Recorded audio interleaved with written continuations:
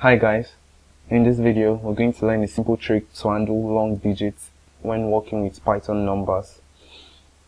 So if we have a number like this account,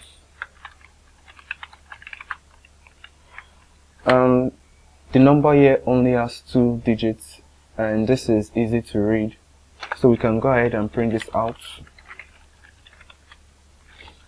Okay, yeah, but sometimes we could have a situation where we have a number with a lot of digits, or if we have something like just going to type in random characters here. This is not easy to read, this is difficult to read, and if we can try to use comma to separate this, but let's see what happens. I'm going to separate this in 3s. Alright, so I'm going to run this. Alright, then you can see in the output I'm getting a tuple instead of an integer. I can check for this, for the type, by typing account. So it's a tuple, so commas won't work. Instead of commas, what we can use are underscores. We can use underscores here. So I'm going to replace the commas with underscores.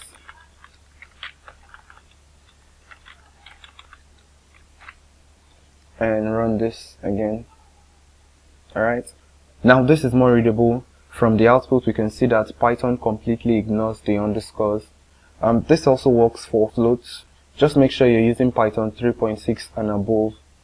Now this trick can help you avoid some mistake, especially if you're working in the fintech industry.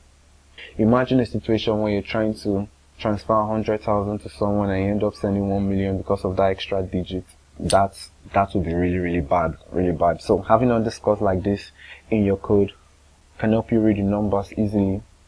This trick can also help you keep track of the number of digits in an integer and in a float.